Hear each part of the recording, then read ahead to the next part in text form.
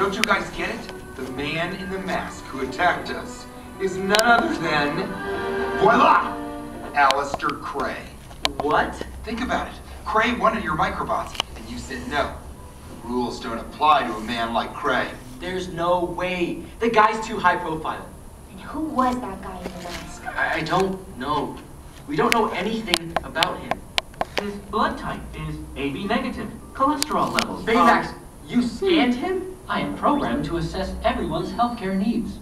Figures he's AB negative and he's a villain. You used data from your scan to find him. I still think it's his You have brother. to scan everyone in San Francisco, and that might take, I don't know, forever. No. Like,